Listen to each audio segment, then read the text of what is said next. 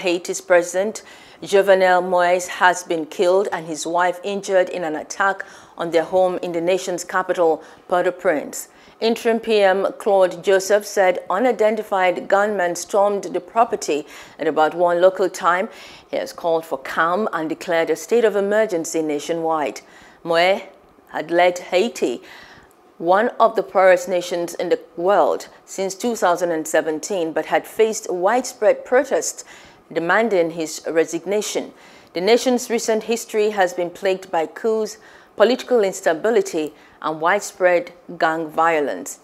The political editor of Southern African Times, Brian Lunga, is joining us on the news from London to take a look at this very strong issue. Hello, Brian. Hello, thank you for having me today. How are you? Glad to have you. I'm fine. How are you? Not too bad, thank you. All right. What will be the impact of this assassination? Now, it still remains unclear what the impact is of the assassination. One thing we do know at the moment is that there is an interim prime minister, and the interim prime minister has called for calm within the nation and across the globe, that everyone remains calm and everything is under control. We're still yet to see the implications, because he is an interim prime minister who was really ruling by decree to a degree, and another prime minister was named before the death of the president. So before the president died, he named another prime minister who was going to be sworn in the next coming couple of days. So there's a legal battle that will happen over the next few days to weeks, I suspect, that will take us through roundabouts as to who is the new leader of the country at the moment. Yes, there have been protests and all of that before this killing. But what could be responsible for this very attack on his life? It still remains very unclear. The gunmen came into his home at 1 o'clock in the morning, and they, as you have said, fatally shot him. It still remains unclear what the motive of the armed gunmen were. But one thing that is being said and is being acknowledged is that they were very highly trained gunmen, very highly skilled gunmen.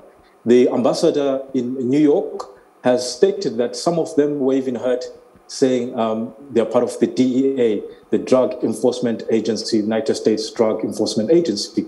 Whether that is true or not, we're still going through all of that as the story is developing. But we still wait to see what the aims of the gunmen were, whether they're trying to further destabilize a nation that is already in a very sensitive state. We still remain to see.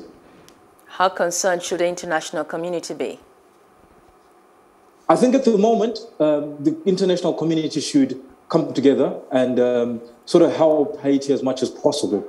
We've seen a humanitarian crisis in Haiti, and now we're seeing a political crisis. The United States of America has been involved in Haiti for a very long time now, since the early 90s. So I suspect that over the next few days, few weeks, they will pull together and help Haiti as much as possible politically and in any humanitarian form. Of course, France has also come out and they have sent their condolences. I suspect that also France will get together and try and help the nation as much as possible. But I think at the moment it is important for everyone to stay very calm and grounded till we try and establish exactly what is going on, what are the aims of the gunmen, and what are the next few steps constitutionally in Haiti, seeing that they have not had a parliament since 2018. So calm is very important whilst they look through everything humanitarily, politically, and of course, constitutionally. Hello, hope you enjoyed the news. Please do subscribe to our YouTube channel and don't forget to hit the notification button so you get notified about fresh news updates.